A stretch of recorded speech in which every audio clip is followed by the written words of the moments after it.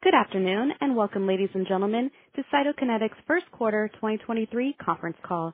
At this time, I would like to inform you that this call is being recorded and that all participants are in a listen-only mode. At the company's request, we will open the call for questions and answers after the presentation. We will allow for one question per participant. I will now turn the call over to Diane Weiser, Cytokinetics' Senior Vice President of Corporate Communications and Investor Relations. Please go ahead. Good afternoon, and thanks for joining us on the call today. Robert Blum, President and Chief Executive Officer, will begin with an overview of the quarter and recent developments. Fady Malik, EVP of R&D, will provide updates related to aficamten and other drug candidates comprising our early-stage pipeline. Stuart Kupfer, SVP and Chief Medical Officer, will provide further updates on the development program for aficamten. Andrew Callos, EVP and Chief Commercial Officer, will speak further about commercial preparation activities for aficamten and the market opportunity. Robert Wong, VP and Chief Accounting Officer, will provide a financial overview of the past quarter, and Ching Jaw, SVP and Chief Financial Officer, will discuss our financial outlook and corporate development strategies. Finally, Robert Blum will provide closing comments and review expected key milestones for 2023. Please note that portions of the following discussion, including our responses to questions, contain statements that relate to future events and performance rather than historical facts and constitute forward-looking statements. Our actual results might differ materially from those projected in these forward-looking statements. Additional information concerning factors that could cause our actual results to differ materially from those in these forward-looking statements is contained in our SEC filings, including our current report regarding our first quarter 2023 financial results filed on Form 8-K that was furnished to the SEC today. We undertake no obligation to update any forward-looking statements after this call. And now I will turn the call over to Robert. Thank you, Diane, and thanks for joining us on the call today. While we began the first quarter with a clinical stage program directed to the potential treatment of ALS, we ended the quarter acknowledging that we can no longer commit to that opportunity. In the best interest of the science and the shareholders, we must own that reality and rededicate to that which ultimately holds the greatest promise for patients. Toward that end, I want to emphasize our confidence in and priority commitment to our specialty cardiovascular pipeline of novel cardiac muscle-directed drug candidates. Despite the disappointment related to ALS, in the first quarter of 2023, significant progress was made across our cardiovascular pipeline, with particular focus to aficamten and its broad development program.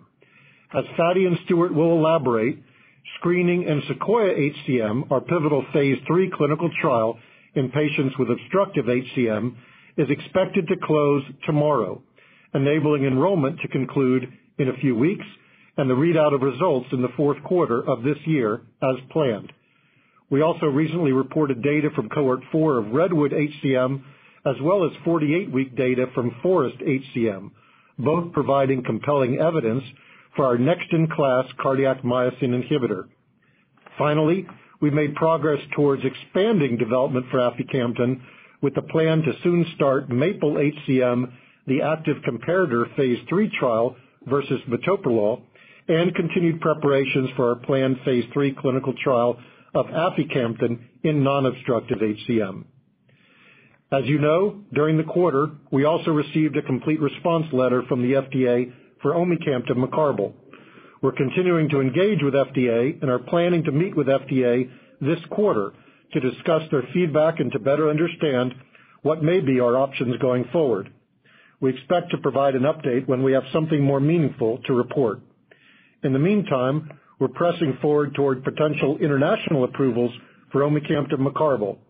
In Europe, we're engaging EMA in its review of the MAA and are preparing to respond to Day 120 questions. And in China, the Center for Drug Evaluation of the National Medical Products Administration is reviewing the NDA submission for omecamtiv mecarbil.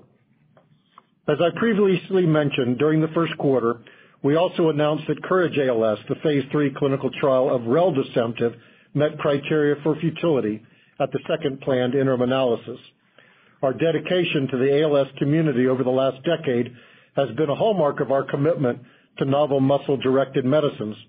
and we're disappointed that we'll not be able to move forward a drug candidate for patients with this grievous disease. Given the data from the interim analysis, we've proceeded to conclude study conduct in COURAGE-ALS, and we're completing closeout activities in both this trial as well as the open-label extension study during this second quarter. We plan to present full results from COURAGE-ALS at a medical meeting later this year. The trial was designed and conducted with scientific integrity and in the interest of people living with ALS, and we hope it may serve as a blueprint for how to conduct rigorous, patient-centric clinical research. While we're certainly very disappointed in this outcome for COURAGE-ALS, it affords us an opportunity to realize certain savings in 2023, which we believe can extend our cash runway and enable us to reallocate resources to further increase our focus on aficamten. Previously, over 60% of our R&D budget was already devoted to aficamten, but with savings we now expect in 2023, an even higher proportion of our total spending will now be dedicated to aficamten. Ching will elaborate further on our expected 2023 spending in a moment. So while the first quarter brought some unexpected setbacks, we remain as committed as ever to our mission to bring forward new medicines for patients with diseases of high unmet need. Our late-stage, as well as our early-stage pipeline of potential cardiovascular medicines provide a solid path forward, fortified by our strong balance sheet to support continued execution in the interest of all of our stakeholders. And with that, I'll turn the call over to Fady. Thanks, Robert. In the first quarter, we made substantial progress across a broad development program for aficamten. In March, we presented data from Cohort 4 of REDWOOD-HCM at ACC, which showed that treatment with aficamten resulted in significant improvements in heart failure symptoms and cardiac biomarkers in patients with non-obstructive HCM. Cohort 4 was a dose-finding exercise, allowing for 2 dose titrations with the goal of increasing dose with echocardiographic guidance and evaluating the effects on symptoms and biomarkers. As a reminder, unlike in obstructive HCM, where the goal is to titrate patients to a minimally effective dose necessary to eliminate the LVOT gradient, in non-obstructive HCM, the goal is to titrate to the maximum dose based on ejection fraction. In Cohort 4, by week 6, 85% of patients achieved the highest dose of 15 milligrams of aficamten. Importantly, despite up-titrating patients to higher doses, there were no drug discontinuations due to adverse events. As we previously reported, 3 patients had LVEF drops below 50 at the week 10 visit. However, the LVEF normalized in all 3 of these patients after the 2-week washout period. The data from this dose-finding cohort will inform the phase 3 dosing scheme. In terms of safety, aficamten was well tolerated. There was 1 death due to sudden cardiac death unrelated to treatment with aficamten. This patient had a history of sudden cardiac death prior to participation in REDWOOD-HCM. 2 days prior to the event, the patient's LVEF was normal, symptoms and biomarkers improved, and the plasma concentration of aficamten was within the expected range. We and the investigator believe the death was unrelated to aficamten and therefore remain confident about the safety and tolerability of aficamten. Building on the presentation at ACC, later this month, we're pleased to be presenting further data from Cohort 4 in the late-breaking clinical trial session at the European Society of Cardiology's Heart Failure 2023, taking place in Prague.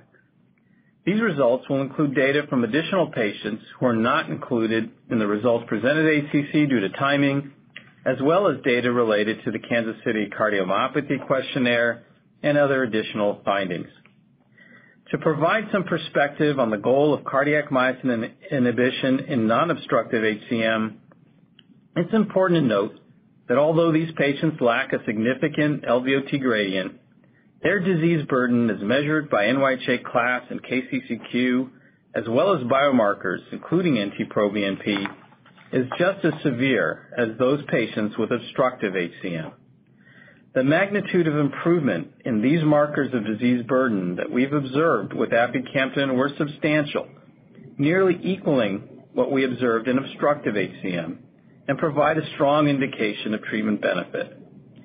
We're pleased with the initial data from Cohort 4, and we view them both as supportive of advancing to Phase 3 and highly encouraging of the potential effect of aficamten in this important segment of the HCM population.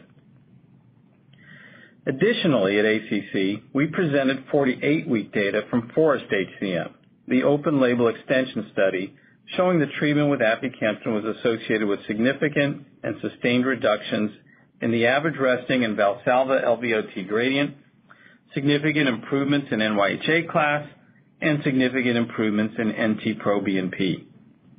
At 48 weeks, 88% of patients experienced an improvement of at least one NYHA functional class, including many patients who are no longer symptomatic. In those patients that reached 48 weeks, none remained in NYHA class 3, compared to 47% of patients who are class 3 at baseline. Reducing symptoms can have a profoundly positive impact on patient lives, and so these data are quite notable. Treatment with aficamten appeared to be safe and well tolerated, with no instances of treatment interruption or discontinuation attributed to aficamten. We're encouraged that with longer-term treatment with aficamten, patients are experiencing a sustained treatment benefit. Through these data, we're seeing not only a clearer picture of the potential benefit that aficamten may have for patients, but also how aficamten appears to show potential to optimize both patient and physician experience.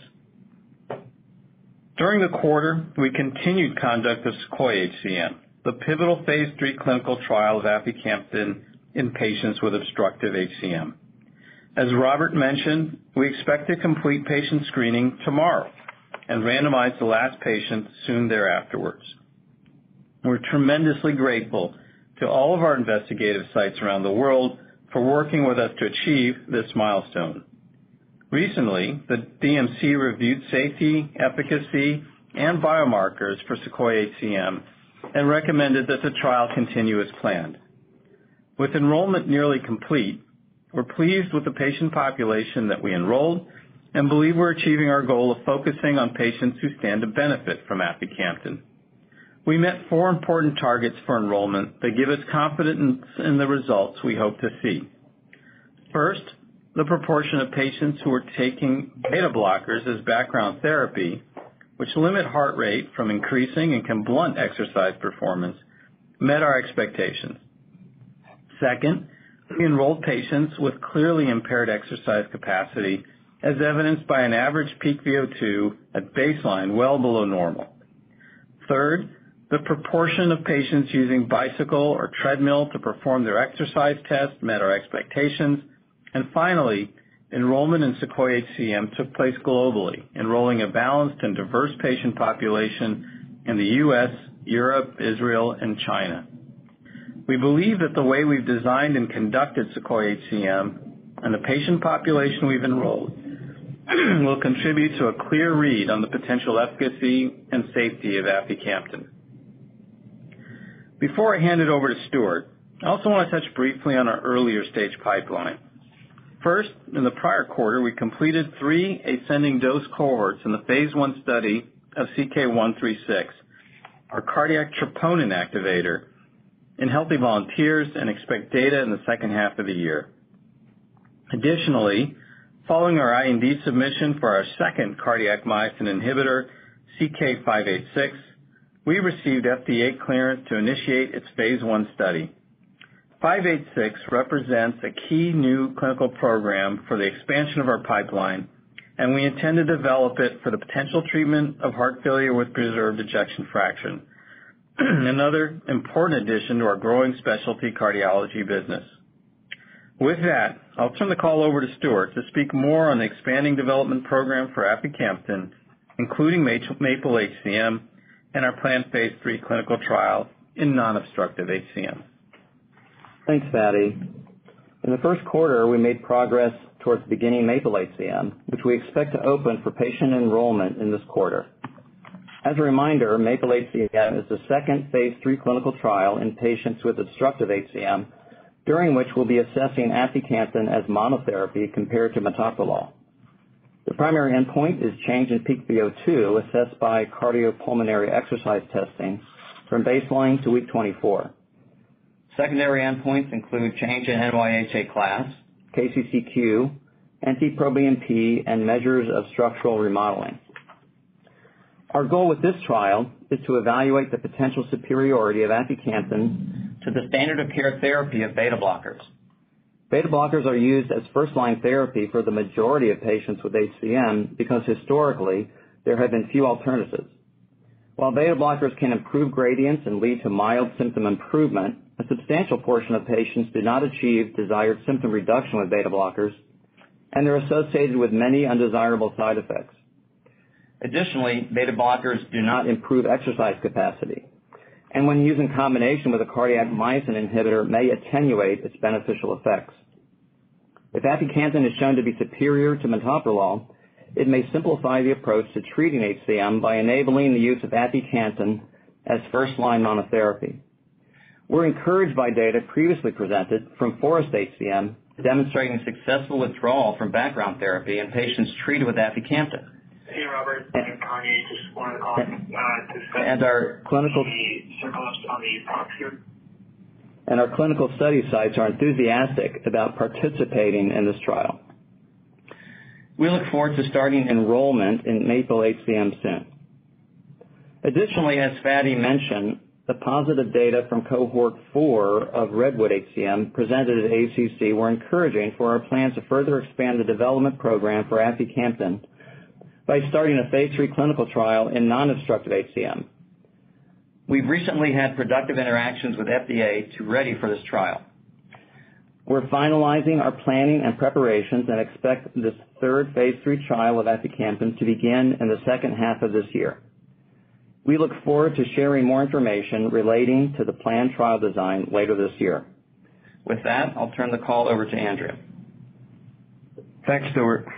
In quarter one, we continued activities and preparations for the potential approval and commercialization of aficamten, including market research to further expand our understanding and better characterize the market and the opportunity. While the overall prevalence of HCM in the U.S. is estimated to be roughly 700,000 to 1 million, we estimate the diagnosed patient population, inclusive of both obstructive and non-obstructive HCM, to be approximately 290,000. Therefore, the undiagnosed population is sizable, up to 700,000 patients. We believe currently undiagnosed patients represent a very significant growth opportunity for category growth. Through our market research, we've learned that the vast majority of diagnosed patients are currently being treated with beta blockers, calcium channel blockers, or both. And we believe approximately two-thirds of those patients are symptomatic and may be eligible for a cardiac myosin activator like aficamten if approved. At the same time, we also expect the diagnosed prevalence of HCM to increase over time at a mid-single-digit growth rate, driven by evidence generation, commercialized treatment options, escalating patient and physician interest, expanding use of CMIs outside of centers of excellence, and the overall appreciation of CMIs in the treatment of HCM. Additionally, during the quarter, we continue to engage further with payers who expressed interest in both HCM, CMIs generally, and aficamten specifically. Some payers have limited experience with HCM due to the lack of approved therapies until recently, but they are interested in the disease, especially in patients with OHCM or highly symptomatic. We see this as an opportunity for education and up-leveling of their knowledge of HCM over time. Our development program for aficamten has been designed to provide ample evidence for how aficamten, if approved, may optimize both patient and physician experience through quick and sustained improvement of symptoms, straightforward dose titration, minimal drug-to-drug interaction, and avoiding dose interruption. Through MAPLE-HCM, we're also attempting to show that aficamten is superior to the standard of care beta blocker to potentially further enhance patient experience by avoiding beta blockers altogether and enabling simple monotherapy. Finally, as we explained earlier this year, the majority of the commercial team has been shifted to support aficamten launch readiness activities should it be commercialized, and we plan to continue to assess our resourcing to account for the shift in focus from omecamtiv mecarbil readiness to aficamten readiness. We are fortunate to have a talented and dedicated team with deep experience in cardiovascular disease markets, propelling us forward to become a global specialty cardiology company leading with aficamten. And with that, I'll turn it over to Robert Wong. Thanks, Andrew. We ended the first quarter with approximately $704 million in cash and investments. Our revenue in Q1 2023 came primarily from a milestone payment we recognized from Ji Xing for the expected phase 3 trial of aficamten in patients with NHCM to occur later this year, as well as earned revenue from Astellas in the quarter. Our first quarter 2023 R&D expenses increased to $79.4 million from $45.9 million in the first quarter of 2022, primarily due to increased spending for our clinical development activities related to our cardiac myosin inhibitor programs and COURAGE-ALS. Our first quarter 2023 G&A expenses were $49.7 million, up from $33.1 million in Q1 2022, due primarily to higher personnel-related costs, including stock-based compensation and pre-commercial launch readiness expenses. And now Ching will review our financial outlook and corporate development strategies. Thanks, Robert. We ended the quarter with approximately $704 million cash on the balance sheet, which represents 2 years of cash runway. To be clear, we're not adjusting our 2023 guidance today. However, we do expect to reduce our overall spending in 2023 by more than 10%, primarily through a reduction in planned outsourced services and headcount growth, thereby resulting in over $50 million in projected savings relative to previously forecasted spending for 2023. By employing these measures, we're able to extend our existing cash runway this year as well as in 2024, during which time we have previously anticipated incurring costs for manufacturing commercial supply, commercial readiness preparations, and medical education activities for reldesemtiv. We expect to provide new financial guidance with our Q2 earnings call. To further add to our balance sheet this year, I'll remind you that we also expect to receive a $50 million non-refundable milestone payment from Royalty Pharma upon the start of the pivotal phase 3 clinical trial of aficamten in patients with non-obstructive HCM, which is expected to begin in the second half of the year. And finally, on the corporate development side, to further support our balance sheet and our path forward, this year we are continuing to seek a potential partner in Europe for omecamtiv mecarbil, as well as in Japan for both omecamtiv mecarbil and aficamten. We also believe that we may need to open the aperture on potential European partnering of aficamten as part of our broader cardiovascular portfolio in light of recent events. That said, we continue to prepare for U.S. commercialization independently, and as we progress our corporate development for the balance of this year, we will continue to make decisions that are in the best interests of patients and our shareholders. And with that, I'll turn the call back over to Robert Blum. Thank you, Ching. Today, our company looks different than how we expected to look as we started 2023. However, we're confident in where we stand and in the road ahead of us. We have overcome challenges before during our 25-year history, and we believe that with our foundation of a strong research and development pipeline rooted in muscle biology, we now have an opportunity to build the industry's leading specialty cardiology business. As we look to the future, we're optimistic and we have strong conviction in aficamten and also our other novel mechanism drug candidates advancing in our cardiovascular pipeline. Also, last quarter, we were proud to release our inaugural corporate responsibility report. This report reflects our commitment and continued integration of corporate responsibility throughout our organization, as well as decision-making processes, and our ongoing commitment to provide transparency and accountability on matters related to corporate responsibility. we intend to release an annual update to this report on our progress and goals, building on the foundation and as we continue to focus on how we can better serve patients, the communities around us, as well as the environment. As Ching mentioned, we're in an advantaged position with the cash that we have, and we're managing it carefully. We're prudently managing our spending, our growth, and our allocation of resources. We have a promising development program with our cardiac myosin inhibitors, aficamten and CK-586, and in addition, we're equipped with an early-stage and research pipeline that adds further to our portfolio of muscle-directed therapies. Our intention is to build value for our company through our science, and that has not changed. And we'll continue to balance the needs of both patients and shareholders as we advance forward. Now I'll recap our upcoming milestones.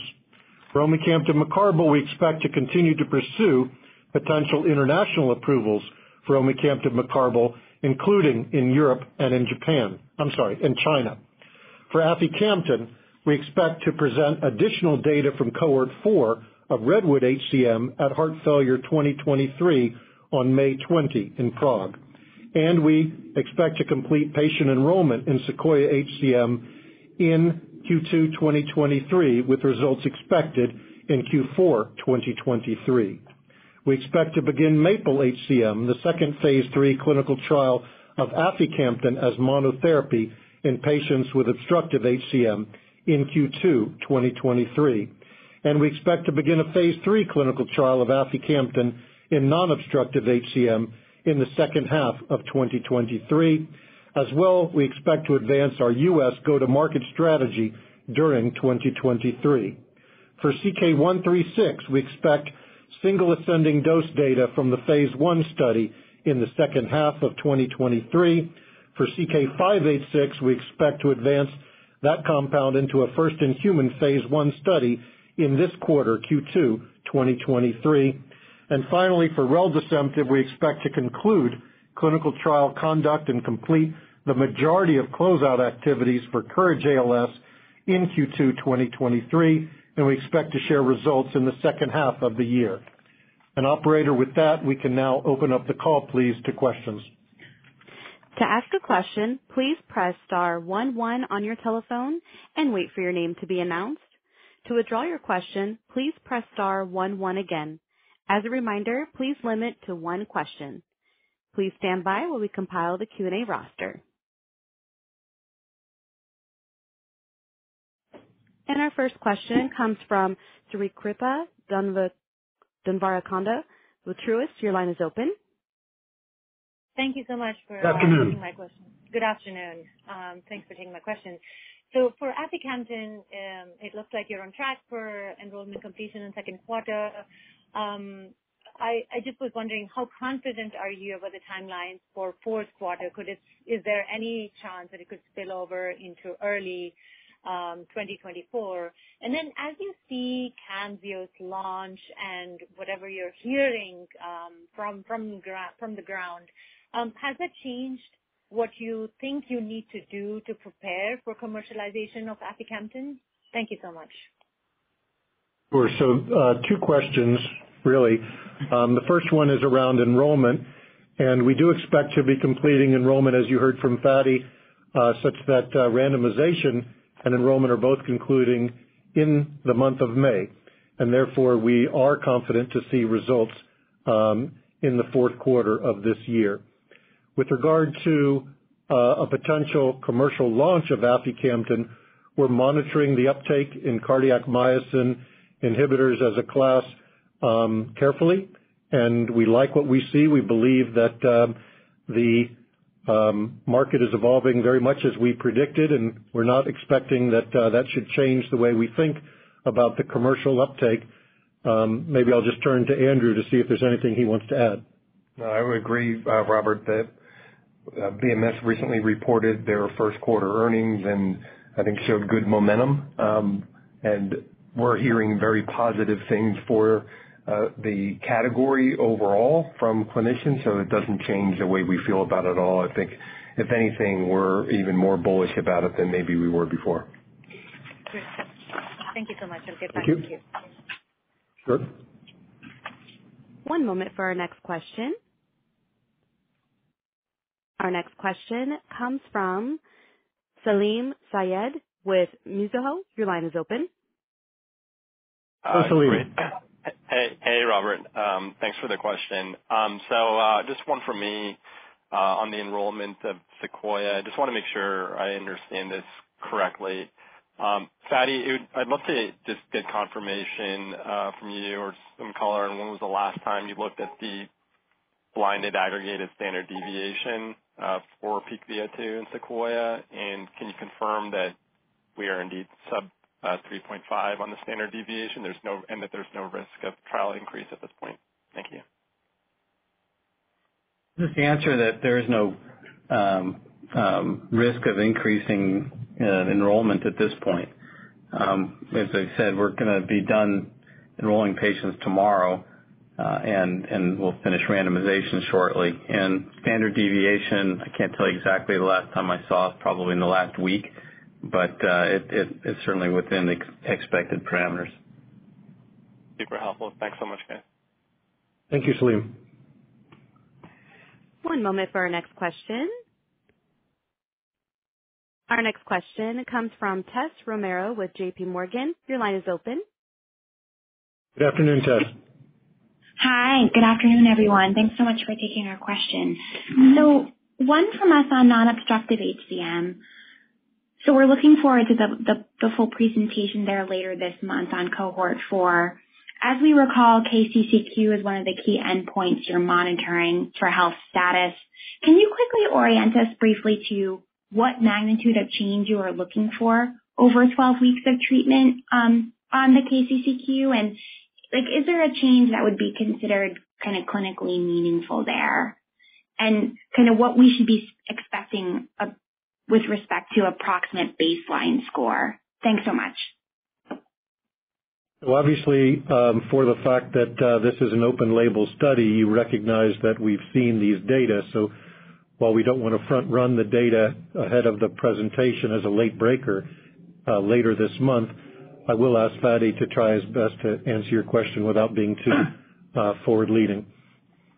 Yeah, I don't really want to give quantitative expectations given I know what the quantitative numbers are, but I should say that, the baseline data indicate a severely symptomatic population in terms of a baseline KCCQ score. And in general, expectations of an increase of 5 points or more is what's considered clinically meaningful.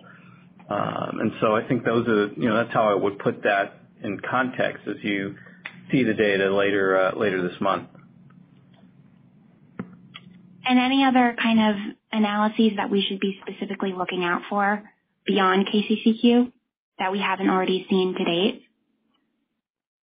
Yeah, we'll actually be showing data in relation to the assessment of angina, which is something that hasn't really been assessed in a trial like this before. So I think we'll show some of the first data in terms of angina score in NHCM. We'll be looking at some of the echo parameters, and you'll see a greater more of the KCCQ data than just what the delta was. So you'll see the sort of the responders that have smaller or larger responses and a proportion of those people. Okay. Hopefully Thanks so much. Thanks. Thank you. One moment for our next question. Our next question comes from Charles Duncan with Cantor Fitzgerald. Your line is open. Oh, Charles. Hey, Robert and team. Congrats on nearing full enrollment of Sequoia. And thanks for taking my questions. I suspect there'll be a lot of questions on AFI, so I'll ask one on relacemtiv and the FASTA program. I'm wondering, would that be an out-licensing candidate, and ex-US, what are your plans for it? So right now, for relacemtiv. Sure. So right now, in light of the fact that we're still conducting study closeout activities, We really can't know for certain how the final data are going to shape up, but based on the interim analysis, we've seen enough data to suggest that it wouldn't be proper to continue conduct of that study in ALS. We've seen signals of activity of reldesemtiv and other indications in phase 2, but in light of this phase 3 result, we really don't have any current plans for reldesemtiv, but we'll assess those again once we see the final study data, and that's both as it relates to U.S. and ex-U.S.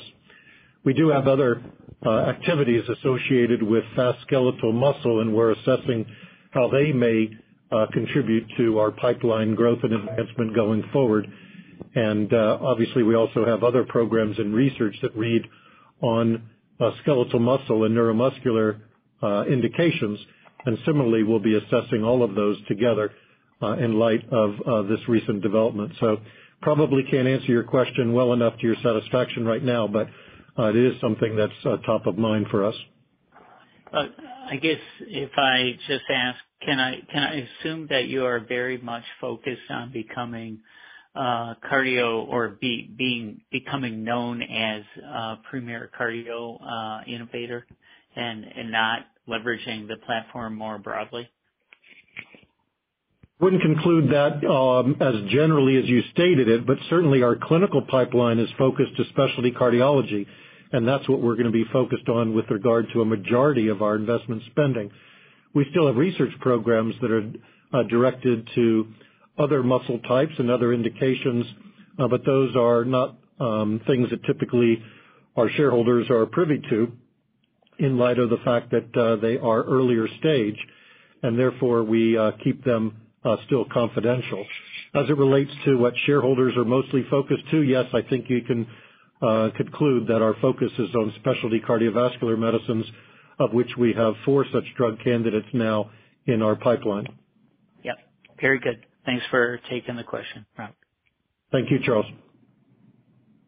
One moment for our next question. Our next question comes from Carter Gould with Barclays. Your line is open. Hello, Carter. Hey, guys. You've got Edwin on the line for Carter. Thanks for taking our questions. We've got one on aficamten. How would you set expectations for how quickly Cytokinetics is planning to turn around an NDA on the back of the Sequoia data? Have you already started that process ahead of the data? And then a follow-up housekeeping question. Should we expect a press release announcing the completion of enrollment in Sequoia when that does happen? Thanks. To answer your first question, yes, we've already started that process around which we're looking at timelines, how we might bring them in, what we can be doing ahead of the results of Sequoia, and how we can move as quickly as possible to submit not just in the U.S. but also internationally for a potential approval of aficamten. So that's very much a priority, and already in recent weeks we've had many such meetings on that very matter. Your second question related to whether or not we're going to be announcing completion of enrollment, and the answer is no. With regard to Sequoia, what we've indicated on this call is what we intend to have stand as our communication, which is we expect to complete screening tomorrow, and we're going to be completing enrollment and randomization here in this month of May. Thank you. Thank you. One moment for our next question. Our next question comes from Yasmeen Rahimi with Piper Sandler. Your line is open. Afternoon, Yasmeen. Hello, Robert, and thank you so much for always the thoughtful remarks. Team, earlier this week, we saw data from the Explorer study conducted in China. And when we benchmarked the data versus the Explorer study, it appears that the treatment response was greater. And maybe, Patty, if you could just comment on, is there anything different in the Asian population, or is it just the baseline demographics that could have led to differences? And then more importantly, I guess the question leads into what percentage of the Sequoia population will be in China? Could that also be impacted and maybe boost the results further? Appreciate any color you could give us in that regard. And I'll jump back into it too. Sure. Good questions and good pickup. Certainly we noted that communication regarding the data in China, and I'll ask Fady to comment, and I'm thinking he'll probably also defer to Stuart on some of that too. So between the two of them, hopefully we'll get to your questions well enough. Yeah, I think the first thing, Yasmeen, to note is that the Explorer China trial didn't use peak VO2 in their trial. So I don't think you can really speak to larger results per se, since the kind of the primary assessment of function wasn't included in that trial. They certainly had sizable changes in gradients, improvements in KCCQ and NYHA class that were quite substantial. But I would be cautious about trying to compare magnitudes of responses between trials that were enrolled at different times, at different geographies, and in different populations. Stuart, do you want to have anything to add to? I agree with that. It's always a challenge to compare across studies, generally speaking, but the results certainly look encouraging, continue to build the evidence base for support of cardiac myosin inhibitors worldwide. As you know, with respect to Sequoia, we are collaborating with our colleagues Yixing and enrolling patients in China. And patients from China have definitely contributed to enrollment of Sequoia. So we'll have a very diverse group of patients when we have the final results to reflect upon and support a regulatory strategy worldwide. We're not disclosing the specific number or the percentage of patients enrolled in China, other than to say that we believe it should be sufficient to support registration in China. Thank you so much, team. I'll jump back. Thank you. Thank you. One moment for our next question. Our next question comes from Akash Tewari with Jefferies. Your line is open. Hey, guys. Thanks so much. Akash. So look, in your view, why would partnering aficamten in Europe be in the best interest for shareholders versus an outright sale of the company, especially before Sequoia has read out? I was kind of surprised to hear that on the call today. And what could really swing that decision one way or the other? And then any thoughts on releasing baseline characteristics for the Sequoia population mid-year ahead of the readout for Q4? Thank you. So I'll answer the first and ask Fady to answer the second. And the point of that comment that Ching made was not to say that we're committed to partnering aficamten outside of the United States, other than we think it's in the interest of shareholders that we assess what could be possible. And to your question about whether we should go down that path versus selling the company, obviously that's not something that we can address on a call like this, for the fact that those are matters that don't warrant a discussion in light of what could be our corporate development strategy. Our corporate development strategy is very much to maximize shareholders for those matters that are under our direct control. And this is one of those things that we can control as it relates to the best way to enable us to access capital and do what's best for science, patients, and shareholders. So we think it's incumbent upon us to assess what would be possible in the opportunity. To this point, there have been lots of inquiries around aficamten, and we've been relatively close-minded to considering them. But in light of recent developments at Cytokinetics, we think it's in our interest and that of shareholders to at least be opening the aperture to what could be those possibilities. And that's what we intend to do. The next question you asked related to baseline characteristics in Sequoia, and maybe I'll ask Fady to comment on what might be our plans there. Yeah, thanks, Akash, for the question. I've been asked this before. We're looking to see whether perhaps we can pull together final baseline data and find a venue for presenting them. They won't come, far in advance of probably the final data from Sequoia, or rather the top-line data from Sequoia. But we'll update folks once we have an idea of what we're planning to do there for sure. Thanks very much. One moment for our next question. Our next question comes from Jeff Hung with Morgan Stanley. Your line is open. Hello, Jeff. Hi. Thanks for taking my question. I know it depends on the Sequoia data, but how do you think about the likely potential scenarios for REMS on the aficamten label? Like, what would you think you need to show to have REMS that are less onerous than those for Camzyos, or to not even have REMS? Thanks.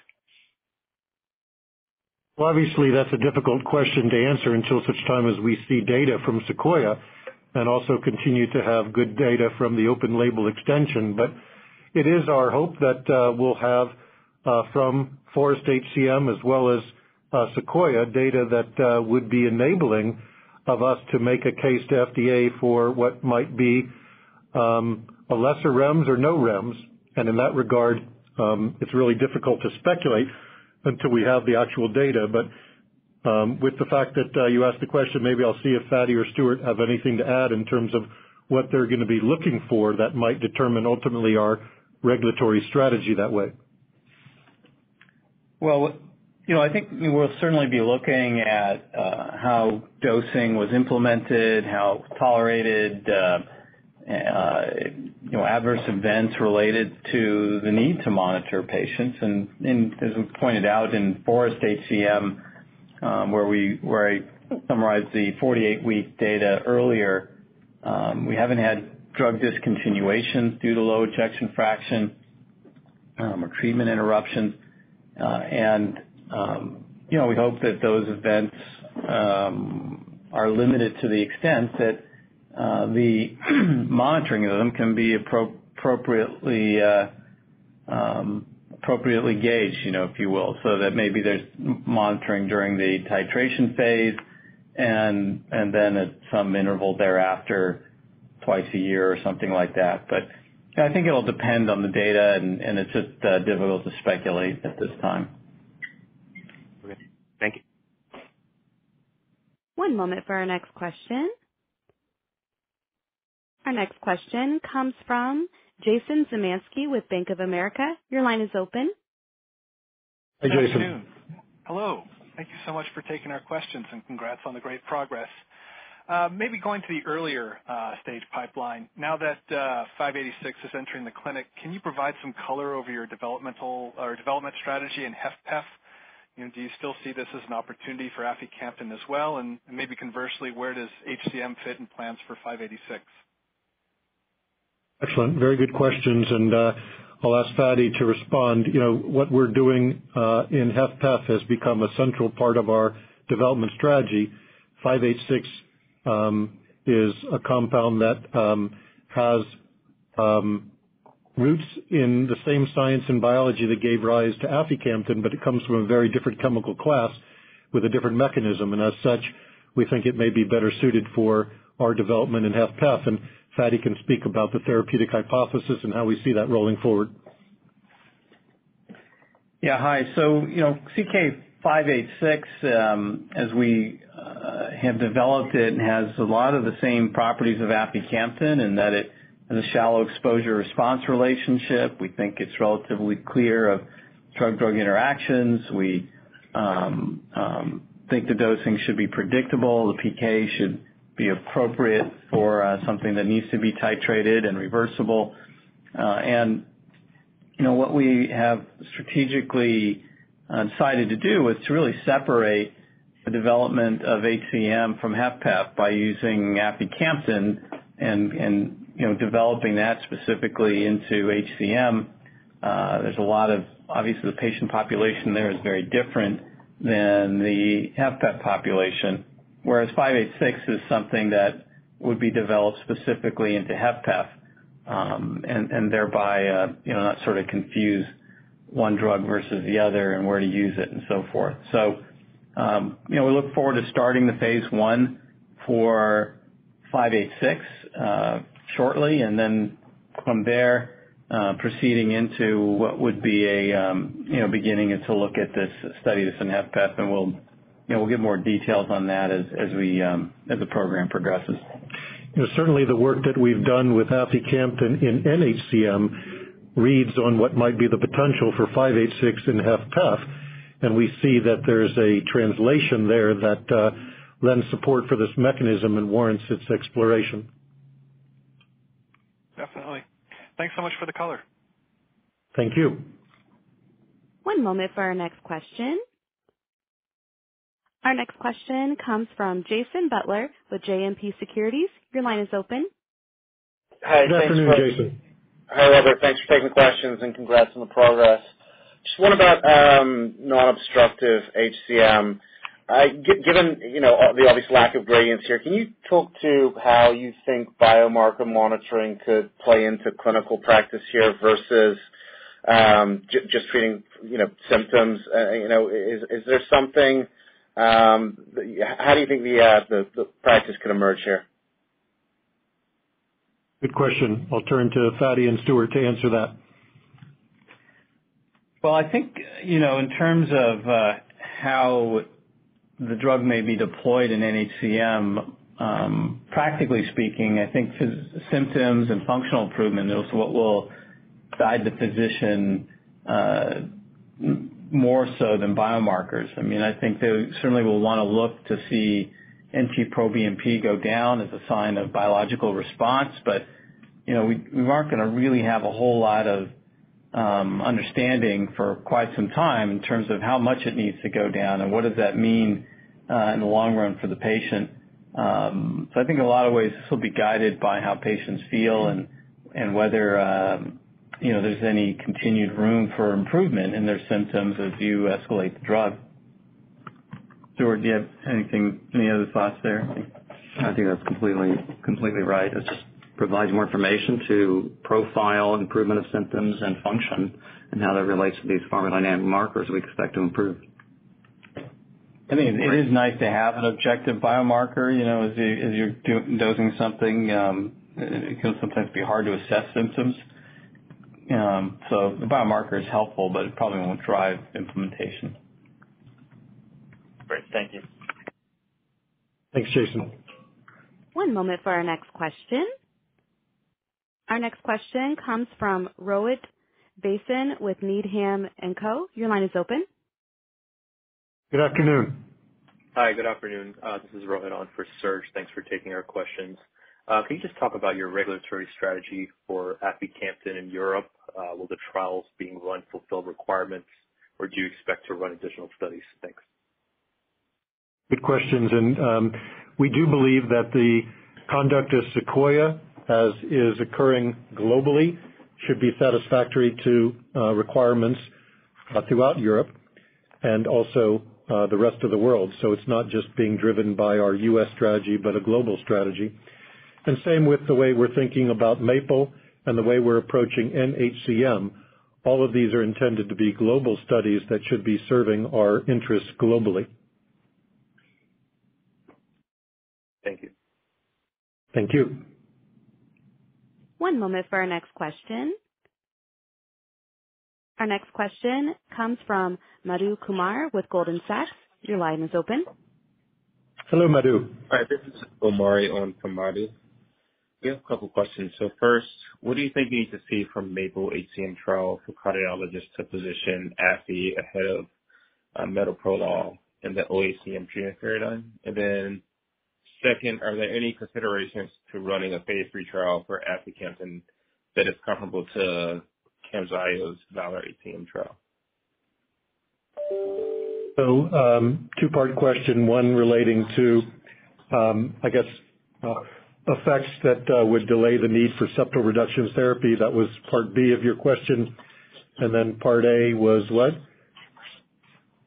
Part A is what do you need to see from the MAPLE HCM trial for cardiologists to position aficamten ahead of metoprolol? So I'll ask Fady to comment on both A and B. Yeah, so with regards to MAPLE, I would say that strong data showing that aficamten produces sizable increases in exercise performance, KCCQ, NYHA class, relative to beta blockers would certainly provide a strong rationale in the guidelines for it being considered as first-line therapy. If Sequoia reads out the way that we hope it does, it'll show that aficamten added to standard of care is better than standard of care. And what we hope to show is that aficamten by itself is better than the initial standard of care, and thereby provide the rationale for using it first. Because physicians really aren't that excited about starting beta blockers in their patients. They can be difficult to tolerate and have side effects that the patients don't really enjoy. So these data would support that. I think the interest in that trial and excitement by the physician community is also a good reflection of the importance of this particular question. With regards to the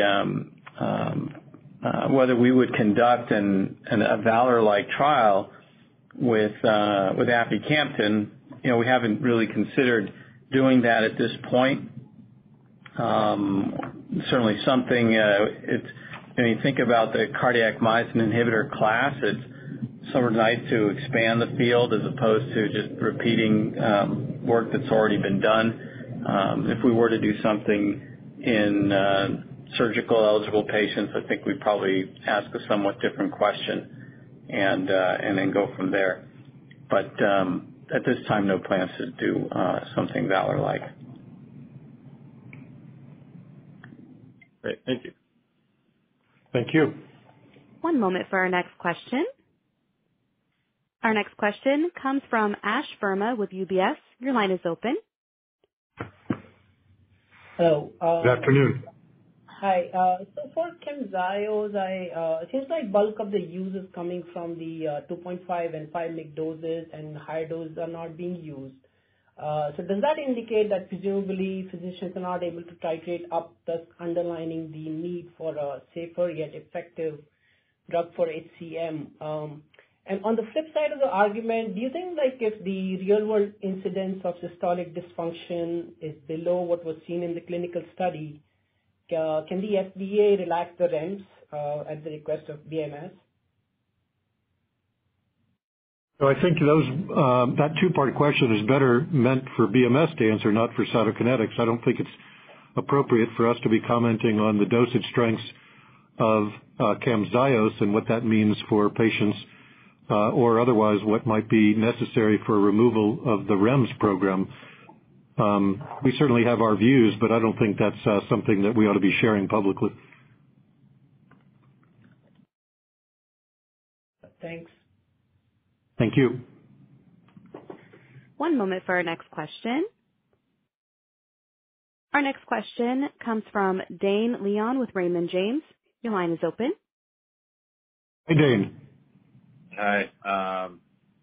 Congrats on the progress. I'll keep it short because it's been a really long day. The question I'd be interested in hearing from your team is, as you go into the pivotal results and read out Sequoia, how are you thinking of taking those results, which is obviously a very comp study to the predicate that supported the approval of mavacamten, and positioning those results in terms of discussion with FDA and what you would want from a labeling discussion and think is very important to have on the label to help differentiate the drug in its clinical utility versus mavacamten. And then secondly, bring forward to the clinical community to help them understand potential advantages of getting patients through that really grinding 12-month process that continues to be a headache with Camzyos. So any initial thoughts there? Obviously, we know it's ahead of the study results, but I think we kind of know where things are going. Thanks. Here again, it's not for us to be commenting on something in a comparative way to Camzyos. What I will say is that we've developed aficamten very much with an eye on demonstrating some of its properties for what could be an optimal cardiac myosin inhibitor as it relates to efficacy, tolerability, safety, and convenience. And I'll ask Fady to maybe respond to your questions as to what we'll be specifically looking for, and maybe Andrew wants to comment as well as to how it might play ultimately into the marketplace. But our goal is to ensure that cardiac myosin inhibition is something that physicians are comfortable reaching for when they think about their patients, obstructive and non-obstructive, and not just those cardiologists who might be in centers of excellence, but cardiologists outside of those centers who might also be encountering those types of patients. So maybe, Fady, you want to start? Yeah, sure. I think, obviously we're hoping that the data from Sequoia will support a label that will make the drug easy for patients to use, easy for physicians to use, and maximize its safety and tolerability. Those data will be shared with FDA. Those discussions will be had. We recognize that there's a lot of patient burden here in terms of dose escalation because of the need for echoes and things like that and monitoring. And our goal will be to, if you will, go with the data, what they suggest is necessary as a means of maximizing safety and minimizing patient burden. And I think that's in the interest of patients, and the FDA usually has the interest of patients in mind. And from a commercial point of view, we certainly won't have comparative data for Camzyos, and we won't be comparing. Our focus will be on our data and how that leads to a label that Fady described, making sure that we educate a broad range of cardiologists, not just centers of excellence, that we get market access, that we support patients through patient services, and that the market landscape and ecosystem, payers, treaters, and all HCPs are very clear on aficamten and the potential benefits and risk so they can make an informed choice. And that's really what we'll focus on. Great, thanks. Thank you.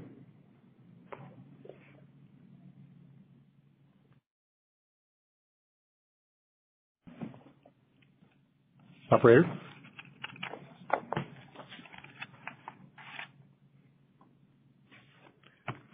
Next Operator, are you still with us? Justin Kim with Oppenheimer.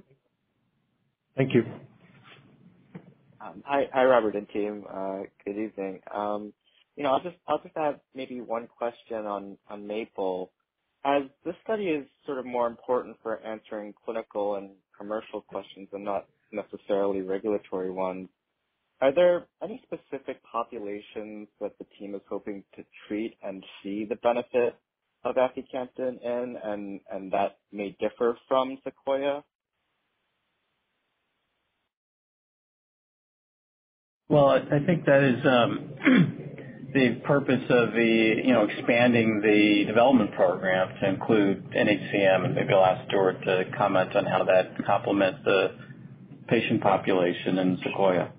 He's asking about MAPLE. I get it, but he's asking about expanding the patient population. Right. Yeah. So in Sequoia, we're studying patients who are generally later in the natural history of the disease.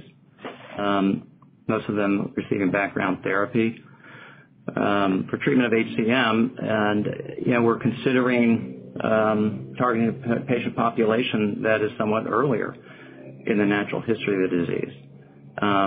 So those details will be discussed soon, but that's sort of generally the strategy, because strategically we're interested, as we mentioned, in determining if aficamten would be appropriate for first-line therapy and potentially superior to the current standard of care of beta blocker treatment.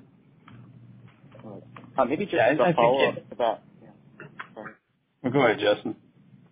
I was just going to ask, is it right to think about MAPLE as maybe a setting where you hope myosin inhibition might be best optimized because you're sort of preserving EF, and that way you could show a benefit in a milder disease patient? I think the question really is are beta blockers, if you use a cardiac myosin inhibitor, are beta blockers helping or hindering the maximization of patient benefit? And so MAPLE is designed to help us answer that question.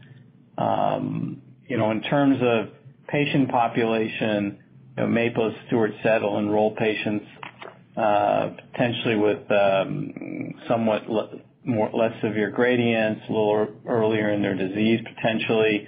if we're trying to enroll patients that are not on beta blockers, you could imagine that patients naive to therapy might be in patients that get enrolled in MAPLE.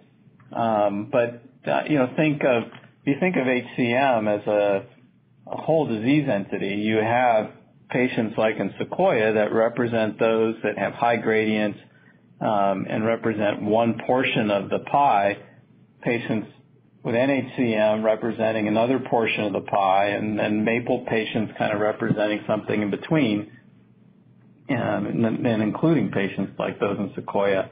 And ultimately the goal is to try and generate evidence in the whole pie and not just specific slices of it, so that there's really rationale to use cardiac myosin inhibitors in patients with HCM and not specific subsets of HCM. Okay, great. Yeah. Thanks for taking the question. Sure. Thank you. I'm showing no further questions at this time. I would now like to turn the conference back to Robert Blum for closing remarks. Thank you, operator, and thanks to all of our participants on the teleconference today. Thank you for your continued support and interest in Cytokinetics. We're looking forward to keeping you abreast of our progress with regard especially to aficamten, which is slated for quite a lot of news flow this year, and a commitment around our investment spending that I think is very much in the interest of our shareholders. And with that, we'll keep you apprised of progress through the remainder of this year. Operator, with that, we can now conclude the call. Thanks very much. This concludes today's conference call. Thank you for participating. You may now disconnect.